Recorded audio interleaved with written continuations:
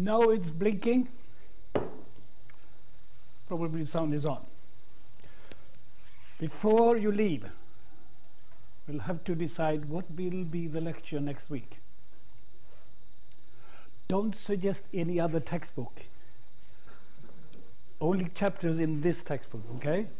So if you have a long list of alternative literature, see you next year about this time and we can discuss it, okay?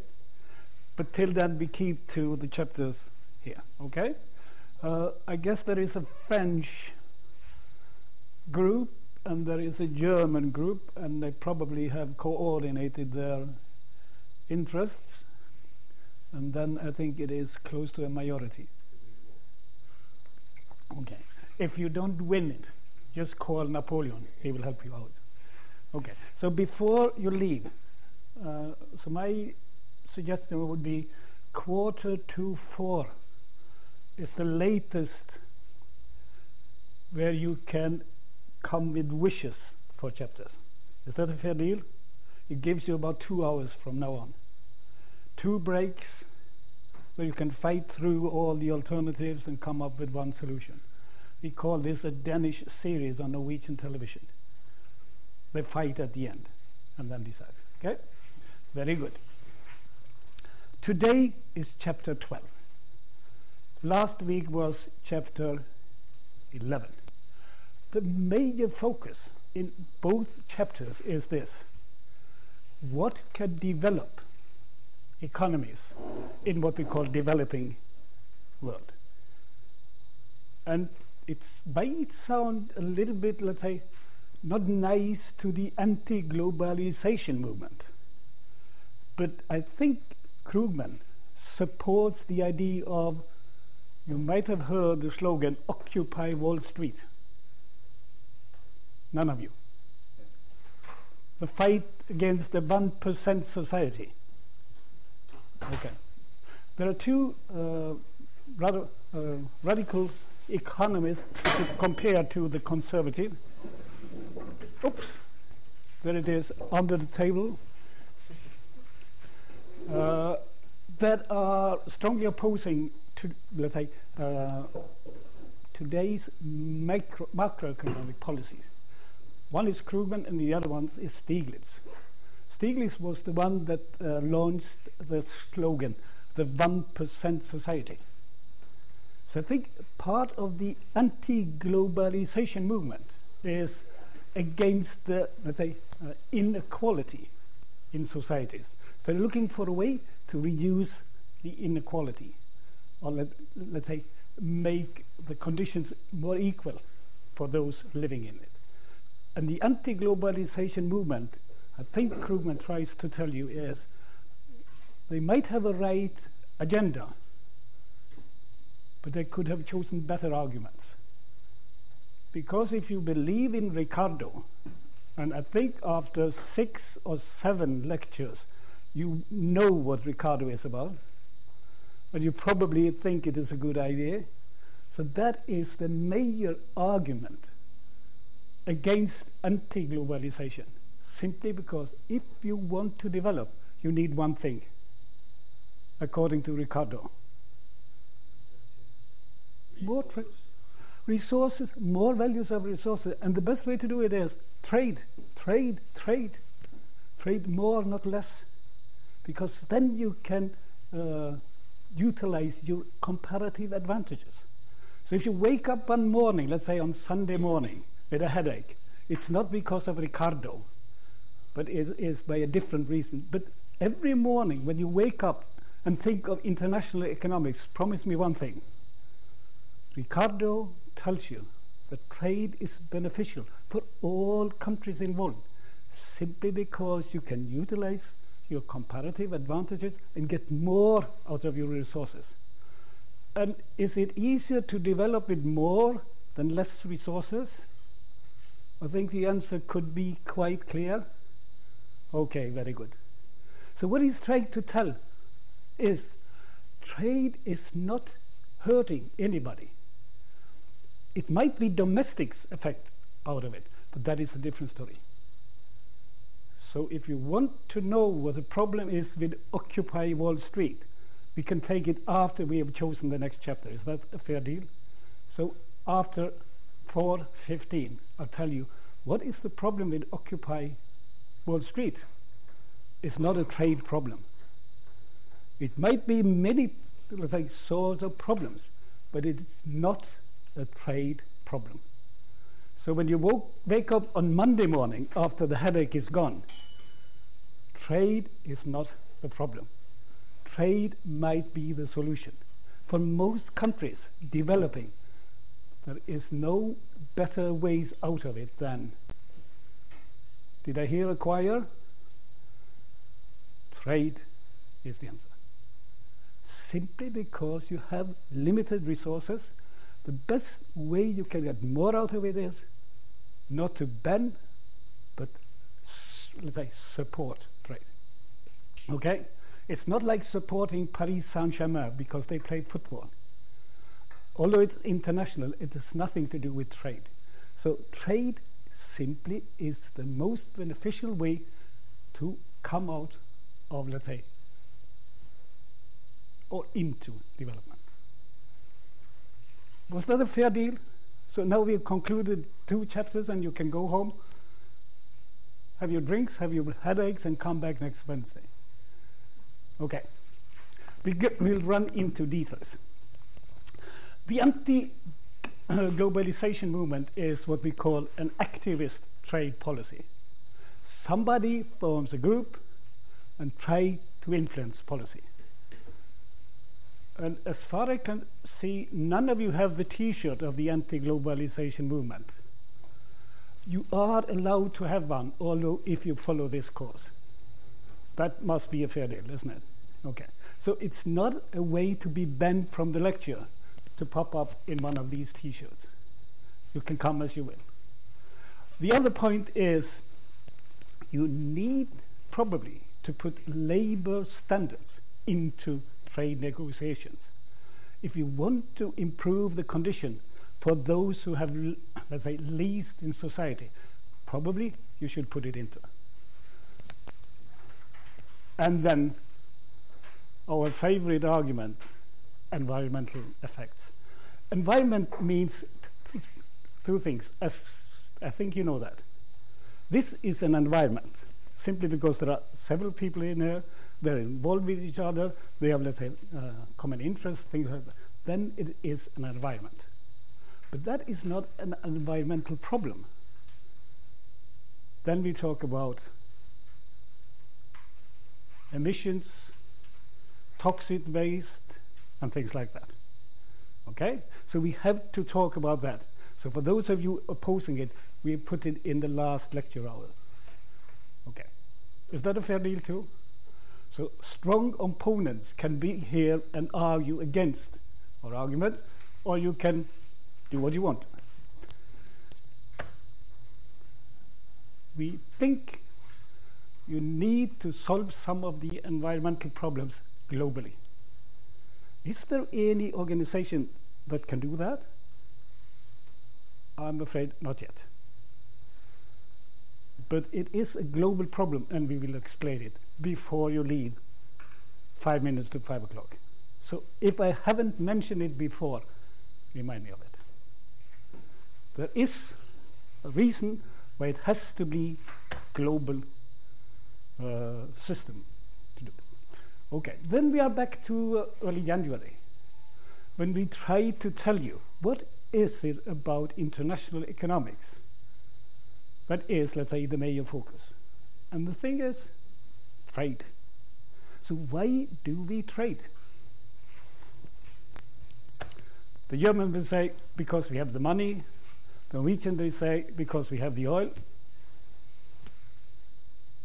The French would say, because we have problem with selling our deux chevaux. What do I know? But the major reason is simply this. We want to import something. What do we want to import if we are Norwegians or German cars? What would people, let's say, in Vietnam want to import? And the answer could be German cars. But why would some say French cars in Vietnam and not in Norway? Because it was a former colony of France. So they know that French firms produce cars. And if you ask them, where is Germany? They will say, probably a colony of France. But that would be a wrong answer. But that is one simple reason. What do we want to import is simply the thing we don't not produce ourselves. Why don't you see any banana trees in Norway? because it's too expensive. You have the greenhouses and make a big effort to get the right temperature. Okay. Because do you think you can find banana trees in Iceland? Yes. Because they have the greenhouses. That's because of boiling water. Yeah. The gases. Yeah. So if we had had boiling waters down here, we wouldn't have been looking for oil. We would look for boiling water because it's more environmental friendly. But that we'll talk about later. Okay? But some of these goods that we like to import, we do not produce ourselves. So that is the two major reasons. Because we cannot, or because we don't know the technology. Okay? So these are the major reasons. We need to import. And then you can look at Japan and say, did they produce cars before the Second World War? Not very many. Do they produce now? Yes, because they got the technology. It is a design of former technology, but they can do it because no one can hinder them to copy a car and produce one. It's different from Germany because they buy the companies. We call them Skodas, don't we? Yeah. But normally they do not produce this because, let's say, they don't have access to the technology and things like that. So that is the major reason. We call it in Ricardo's model indirect production. Simply because we produce more of what we are clever to do, have comparative advantage to, get more values out of it, and use these values to buy this cheaper, because we can buy it from another country that produce it cheaper.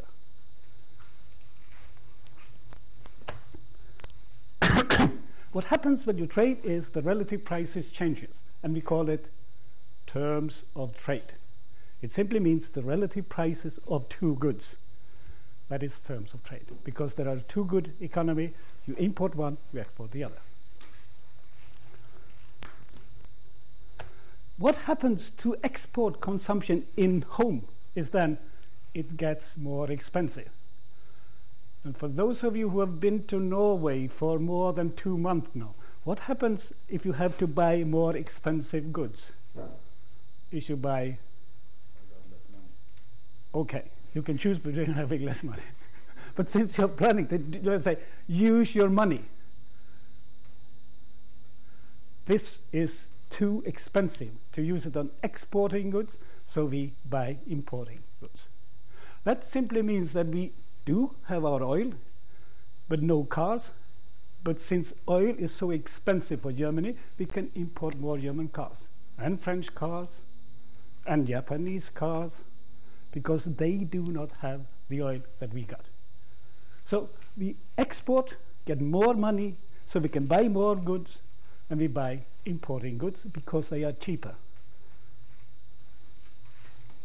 This is simply microeconomics. I think you are very good at that. At least it sounds like you are. So with lower exporting consumption at home, we can export more. So it's simply a mechanism to cut home consumption, to pay for a different consumption, and we pay with some of our production, which is now exported. So that is, in fact, the standard model. For those of you who still remember that there is a standard model too. Because we were discussing 3 models before the standard model. Ricardo's, Heckscher-Ohlins, and Samuelson-Jones. So the standard model is based on all these 3. But all of them conclude with one simple thing.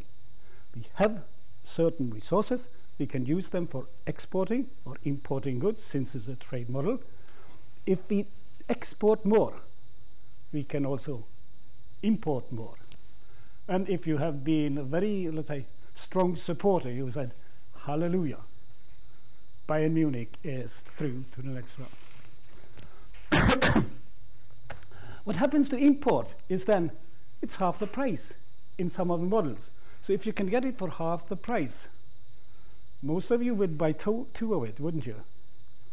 Because that is what you can do when you go into one of these shops and they say, take two, pay for one. How many of you would pick one and leave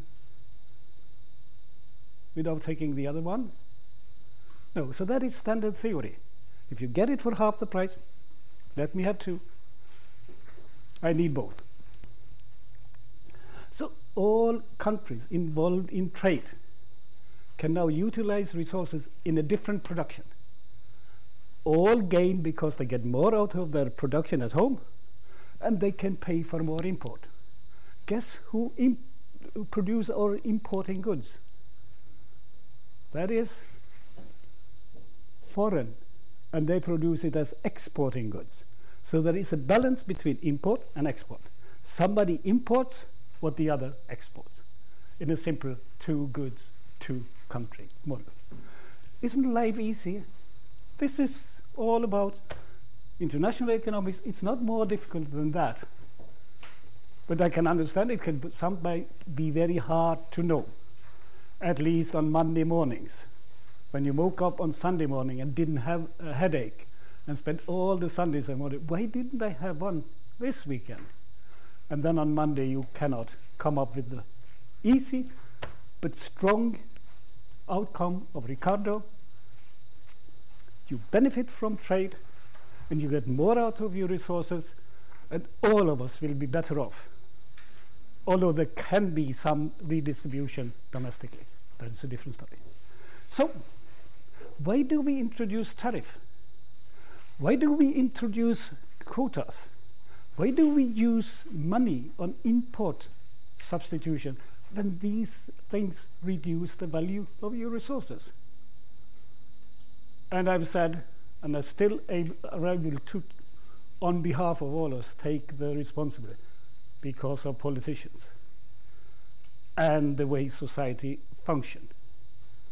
Because it's hard for those who suffer small, let's say, bad effects of it, to form a group. It's just when I choose chapter 22, when all of you think, okay, it's not the worst chapter you could choose. But if you could form a coalition, walking around the A building, hours and hours, days and days, then I probably would say, let's drop chapter 22. And that is the problem with trade policy. All of us suffers very little from it. So we think, oh hell, let's go. It's like being an Arsenal supporter. Next time, new chances. So that is what happens. But there are strong groups that have interest in pushing this through, okay? But Milan lost too. And they lost with, let's say, a worse result. So there are, let's say, hope for everybody. What happens with tariffs, quotas, whatever you do to reduce import, it changes the terms of trade and leaves us all worse off. But that is how life is. And since your name is Sue, Johnny Cash have made a melody of it. You have heard it. Probably. All of this reduction of production possibilities for export reduce the production possibility curve. So there are less to produce. So somebody must be insane in there, if you ask me, but don't tell it to me, because then I have to discuss it with politicians. They get less out of their resources. They can consume less. It's a lower welfare level. They could have been better off. In fact, they could have bought a very nice Christmas gift of it if they collected all of it. So then you will get your new 6 version of your iPhone, not sticking to the old 5 version. That is how life is. But because it's hard to form an opposition, that is the way it ends up. Because this changes the relative prices, makes it more expensive to buy the importing goods, so we buy less of it. But I don't think you should go out in the streets and kill somebody. It's not that important. Okay, do you remember this one? It was in January 2014, so it's not many years ago. Okay, that was at the time that Bayern Munich didn't know they were through to the next round. So it's a long time ago. Yeah, okay. But that is what it is all about. And I need my stick with the red point here. Maybe I should use this one. No. Then I have to calculate it. This is with no trade. This is producing what you are consuming. Okay? So in this case, there is no trade. We consume what we produce. We produce what we consume. Then comes trade in. And it's just like a fairy tale. All of a sudden, all can be better off. So then we can shift from one to a different point. And we could end up here, which is the production where we have reduced consumption of drop clothes and say oil if you are Norwegian, drop clothes if you are German, and then you say cars. Okay? So in here we have reduced the consumption at home. What have we done then is we have made it possible to export this volume. So this can be exported, 50% of it. The rest we consume ourselves. What should we use the money for? And we do that. So we shift to a different point where we now can import what we former couldn't import but had to produce ourselves. We save resources to double the production, letting the foreign produce it for us. And to me that sounds a very reasonable deal, isn't it? They produce some of what we need because we can get it for half the price, and the rest we produce ourselves. So it simply shows that consumption can be increased because we can leave the production curve and we can decide either to produce more of one or two, or 1 and 2, which we call a mix of the two. So we can choose both strategies. We need not produce only 1 or 2, but we can choose also something in between. So that is the possibility to improve our welfare.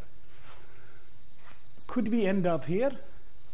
And the answer is, could we end up here? And the answer is, of course.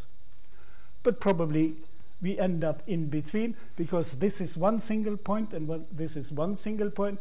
And then you can ask the French mathematicians and say, here there are a lot of points where you can end up. So 2 of them is only 2. In between lies most of them. So probably we end up in between. Doesn't that sound okay?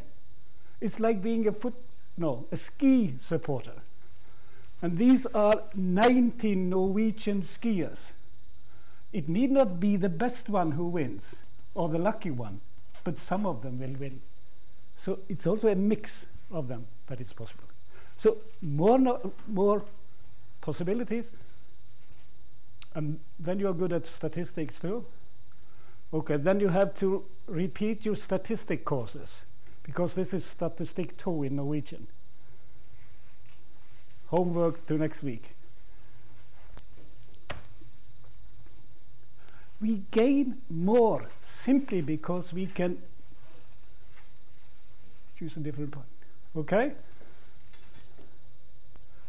This means that the sun will set later tonight than it did last night. Therefore, the yellow color. Is that okay? We have a deal with the weather forecast. You see it's yellow? That is the thing on out on the blue skies sometimes when it's not too foggy. Okay. So this is what really happened. Here we have this effect. No trade, no trade. Two different production possibilities. Where do we end up? Depends on trade or not. If there is no trade, this is relative prices, and we end up with no trade. If relative prices changes, we can move from this point to a point in between. And this point is decided by the consumption. Why is it decided by consumption? All of you are very clever at microeconomics. Why is it decided by consumption? None of you remembers microeconomics. Consumers is sovereign in deciding in production simply because he's the one that pays for it. The company can produce more, but it depends on is it a consumer willing to pay for it. So therefore, this is not decided by production, it's decided by consumption, and both points could be realized. Point 2.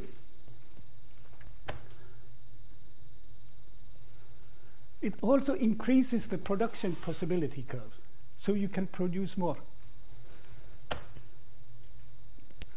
Like you can see here. And this is another test question. Do we remember lecture number 4?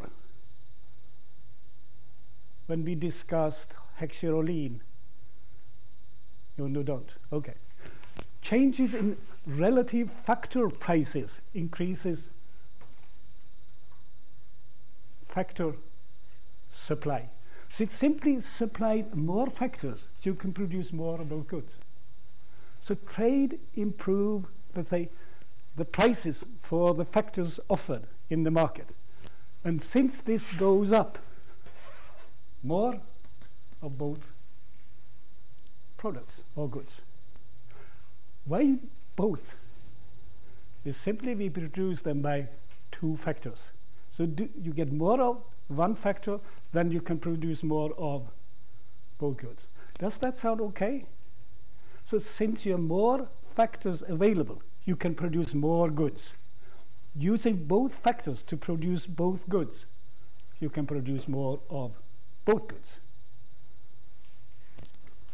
This is the most intriguing part of international economics, so probably now it's getting clearer.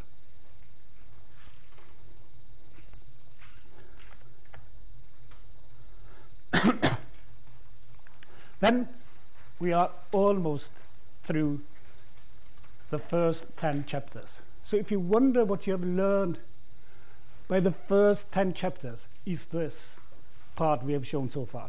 So it's fairly small things to remember. So every time you wake up with a headache, it's not because there are so many topics in international economics. It must be a different course. Okay? Yes. So yes, it is not too difficult to understand. And now we move into what do we do to develop? And that we were trying to explain last week. Some prefer to support a new industry. What are they producing? Is, according to Krugman, import. If he could have chosen, he would put a cross over it and said export production. Because there are in the market in the 60s, which is a long time ago, more than 50 years back, there were growing economies in the developed world. What do you do in a growing economy is produce more goods. What happens to prices if you produce more of them? If the demand is constant, the price will go.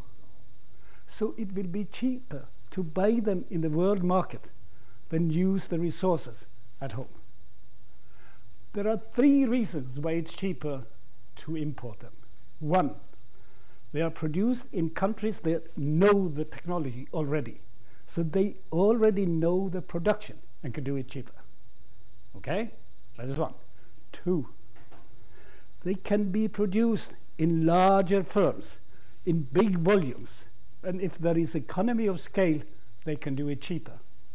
We call it the Vietnam paradox, if you remember that one. They can produce cheaper clothes in China, but even cheaper in Vietnam. Why are they not producing them in Vietnam? They started in China. They already have the production. They already produce a lot.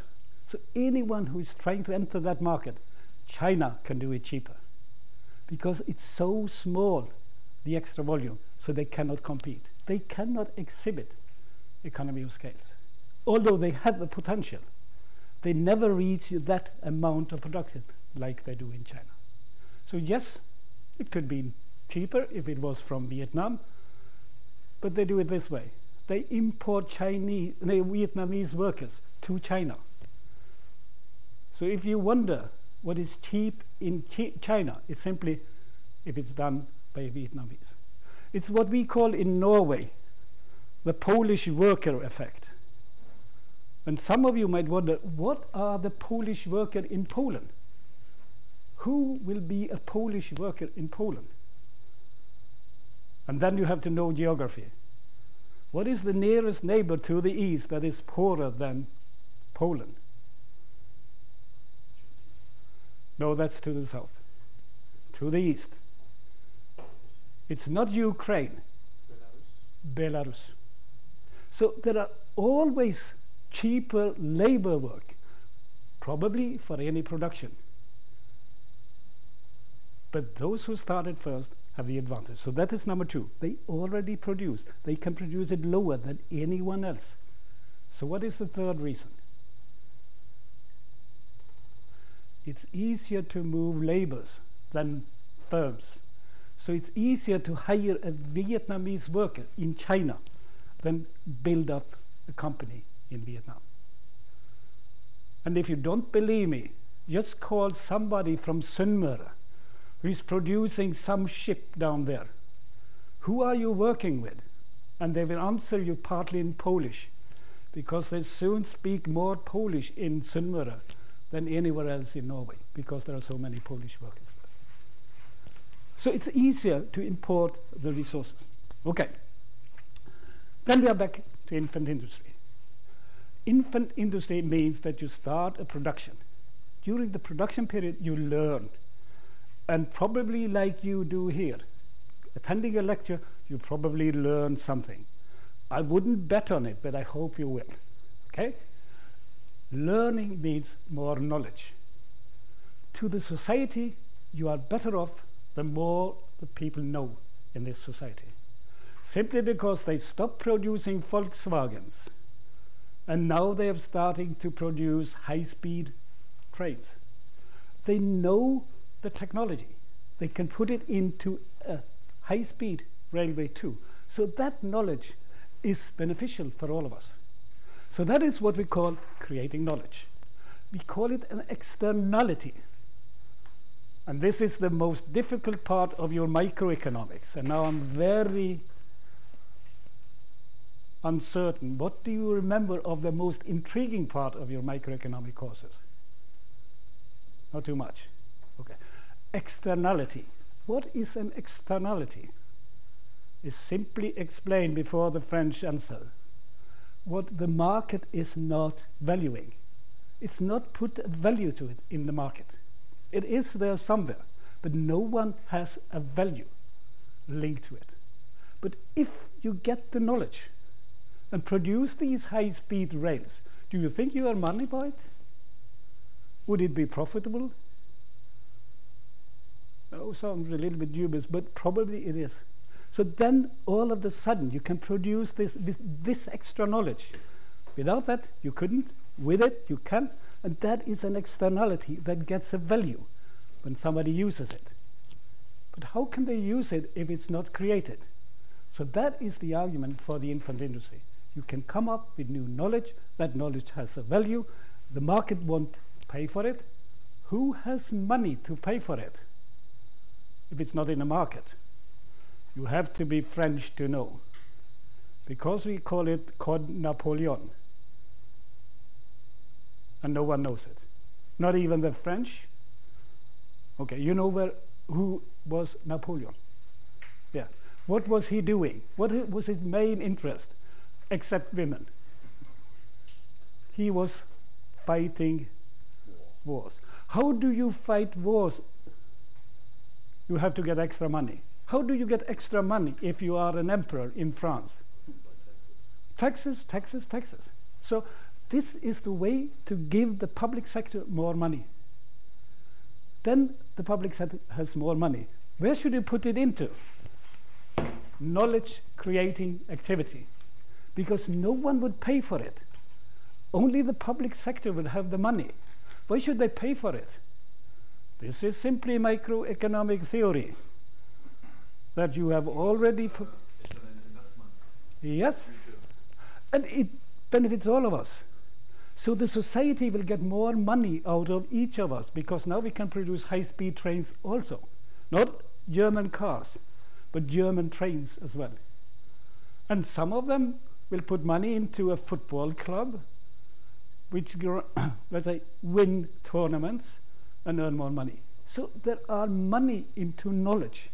And this knowledge would not be produced without public support, and this gives you the extra resources. That's the argument for the infant industry. But we agree with Krugman et al. And say, if there are more goods on the world market, why should I produce it expensively at home and I can buy it cheaply abroad? It's the inverse of going to Norway if you are a German student, so forget that one, okay? But yes, we can get it cheaper. What should we use the money for that we spend on import substitution now when we save it? My answer is start to produce something to export. So if you are in Vietnam, it could be clothes. If you are in Bangladesh, probably the same. If you are in Western Africa, my suggestion would be start to produce bananas and sell them to Iceland, so they can instead produce passion fruit on Iceland, because it's so much smaller and harder to transport. So therefore, yes, start to produce something that they would buy in the growing Western economies. And then in the 60s, somebody would say, no, it's not the room for it. There are not room for any new products or new producers. And then the answer is the Asian wonder. What was the Asian wonder? Chapter 11, last part, should be read before middle of May, so you know what it is. Okay. It was the newly industrialized countries. South Korea, Hong Kong, yeah, which have an airway system that is not operating yet, and Singapore. These were the new countries where they started to produce new products. Did they succeed? At least in the beginning. Still, I think they are quite successful. So yes, there are room for new products and new producers. Okay? If you ask me if they should start to, let's say, produce fishery products out of Norwegian fish, I would say no. We sell it to Paris where they pay more for it. So probably do your fishing yourself off the coast of Singapore. But there are potentials, so start to do it. And the reason is very simple. You earn more money out of it. You get more out of your resources. It changes with trade the relative prices. That simply means that we buy exporting goods from the rich developed world at a lower price, so we import them, and it costs us less. We save resources. What should we use them for? In Japan in 1949, cars. Was it a success? If you ask me, who have been running Toyotas after I had my first car, which was a German Opel, then I shifted. And from then on, I never have used European cars. Not because they are more expensive. I don't say they are better, but for some of it, it feels like it is better. So yes, Japan did this in 1946, 47, 48. If you wonder if it works, I would say, look to Japan. And then you would say, yeah, Japan is running into problems. Yes, then look to China. So if you don't believe that Japan is a very good example, I say, look to China. Is it a success? Because now they are the second biggest economy in the world, beating Japan. So Japan was the first success. China is the next. And if you count in numbers, a bigger success, because they are number 2. Okay, if you look at me and ask me, will India be the second largest economy in the world? I'm not quite sure. Not because of the political system, because India is in a way democratic. China is not. But I don't think that is the answer. I think the answer is access to resources. What China has done, and none of you have been interested in so far, but will be from now on, they have bought companies and resources all over Africa. So if you want to learn Chinese and not go to China, go to Africa, where you will find a nearby Chinese company that now control natural resources extraction somewhere in Africa. What do they use it for? Like Japan did in the 70s and 80s, produce Japanese products. Why produce Japanese products? Because they export them. Do they gain from it? No doubt. Will China gain from it? No doubt. Will there be other having access to those resources? No. Would China earn more money by it? Yes. So yes, start exporting. Production, not import substitution.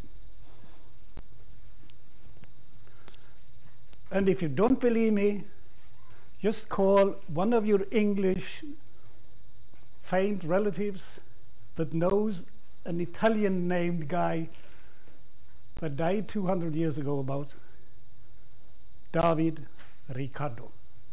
He was the first one to come up with it. He proved that the best way to use resources is to exploit your comparative advantage. Then you get more out of your resources. If you don't believe me, call the Japanese Prime Minister and ask about the Japanese history. If you don't believe him, call China. But don't go to Beijing, because it's so polluted that if you survive, you will come back with allergic problems for the rest of your life. So don't go there. Use Skype or teleconference. Okay? We are close to finishing the summing up of the 11th chapter. What about GDP, which is the gross domestic product? If you compare Norway to Vietnam, GDP per inhabitant in Norway is higher than in Vietnam. Okay. Do Germany export cars to Norway? Because some of you have a German car, I'm afraid. Okay. Do they export cars to Vietnam? Not so much. But do they? Probably. Do they get the same money for exporting to Vietnam compared to Norway? No, because they cannot pay for so much export like Norway can. So they pay less for German cars. So why do they sell it to Vietnam? They earn money of it.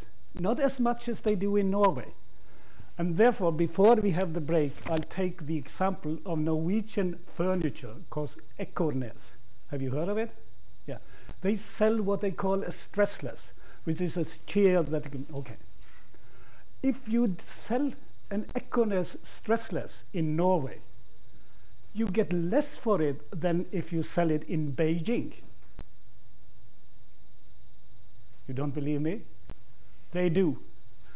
You have 15 minutes to come up with the answer. Why do they sell furniture from Ekornes, which is down south there, at a higher price in Beijing than they do in Norway? And you will have one hint: GDP, but not per habitant. Okay? Inhabitants. Okay? 15 minutes break, and still you can discuss chapter number 15 and 22, because you have still an hour to go. So far, so good. Enjoy the stay. I need hot water for my hot drink.